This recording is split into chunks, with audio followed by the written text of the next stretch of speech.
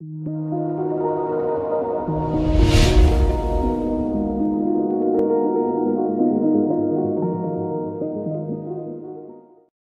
guys, welcome to my channel Python Educare.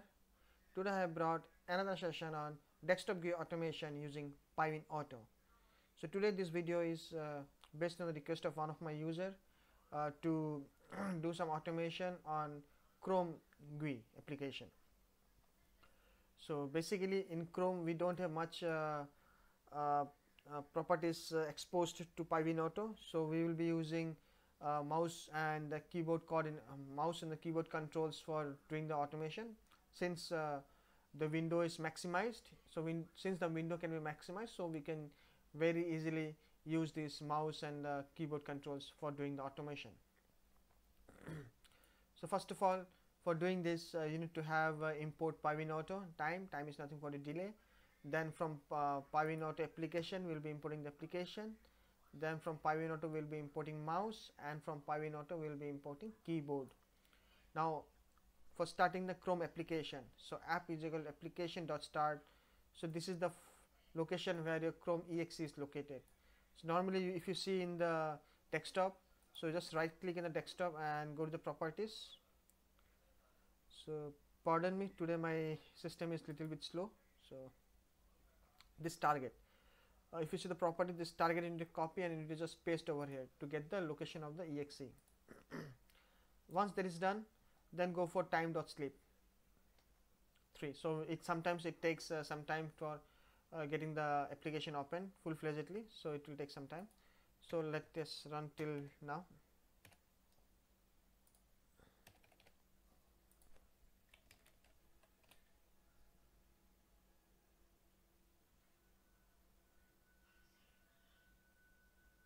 So if you see, my Chrome has been window is open.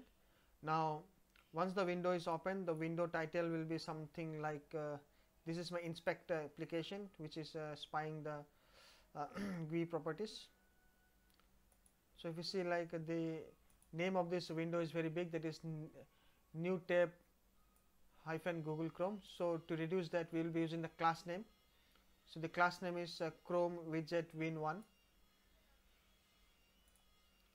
So what we did here is like, so we made a small to window is equal to app.chrome.widget win1. So now we can instead of using the full name, we can just rely on this window.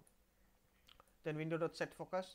Normally in some application, sometimes it opens the background. So if it opens the background, so we should make it to the foreground. So set focus, and then window maximize. If the window is small, so it is maximized for the full window, so that we can use the mouse clicks.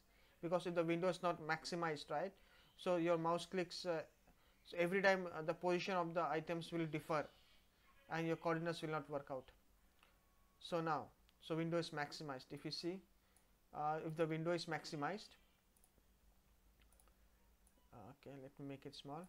So now next is like I'm going to click here. So the click, if you see the inspect, you can see the click coordinates. So if you see the how found, the first line item in the inspect window, that is how found is the mouse over move 1343, 49. So sometimes it varies. So when I have written this code, so it was 134351. So this, so once it clicked this, so remember, like I always put time delay of 1 second, because this takes little bit delay for every system.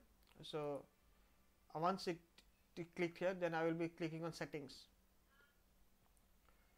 So settings, so in this case, like if you see, like they have shortcuts, either you can use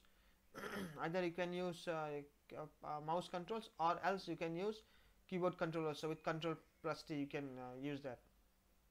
So now I'm going for settings. If you see the settings, I have the how found mouse moves. I'm not sure why my system is damn slow today, but something is wrong with my system. Okay, settings.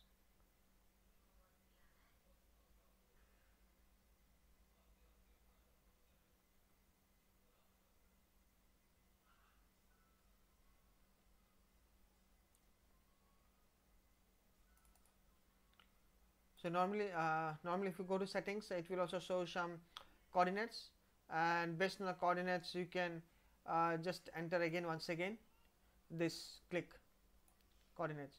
Then again I am going for time skip once again, and then again I will be clicking on this coordinates. So this coordinate is nothing but I will be clicking the settings, then I will be waiting for seconds, and then I need to click. I want to click over here. So if I click over here, and I want to write something over here to find, to search. So I can use anywhere to click. So you can get the coordinates of any of the location. So I'm trying looking for something here, say 420.99. Something 494.890 I have taken during that time. Then time dot slip, and then I will be sending some key over there on a search item, say proxy. So once the proxy is written over here, so this is the 3 line items, and I want to click over here, open your computer's proxy. So this is also having one coordinate, this 536.311. So when I have taken, it was 539.315. So this is how we can automate your Chrome Windows GUI application. So let me run this program.